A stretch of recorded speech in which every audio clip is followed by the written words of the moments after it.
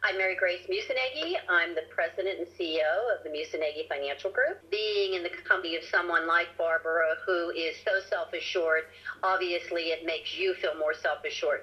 Those qualities then are things that you can carry back to your staff and your partners. She didn't defer to things that really weren't important to us. She really held me to, sometimes my feet to the fire, to make sure that we were focusing on the things that were actually important to us. Barbara was able to help me sort of let go, not to have expectations of people that they can't live up to, that allowing them to be who they are and having expectations of them to do the job that they were hired to do. Barbara brings to the table a second set of eyes. She sees things from a totally different perspective than we would see them. So she was able to actually look and identify where those problems were. And that, as Barbara knows, I'm a control freak, and so I have to have control in every part of my life. And so she sort of taught me how to let go.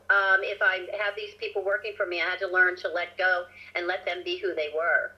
You know, you're coming here day to day and you're being involved in the business, and yet you don't necessarily see that there are issues around you. And so Barbara was able to help me identify some of those issues and then address them.